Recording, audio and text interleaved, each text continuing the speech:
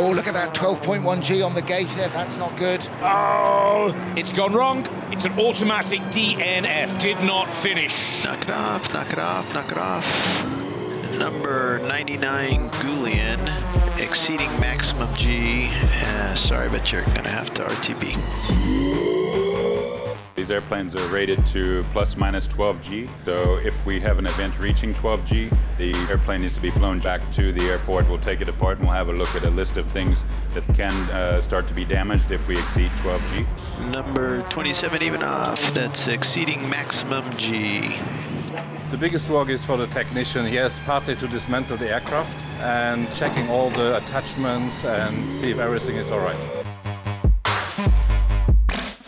These airplanes are insanely strong. So if you've damaged one, you've probably done something significantly wrong, you know? So we don't see minor damages popping up. You have to really, really mess up to bend one of these airplanes.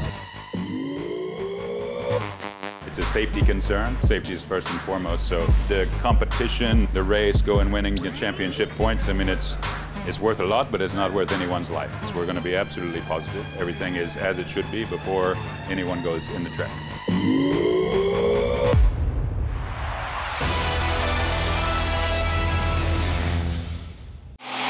Hello, YouTubers. Thank you for watching. If you want to subscribe, you need to click here.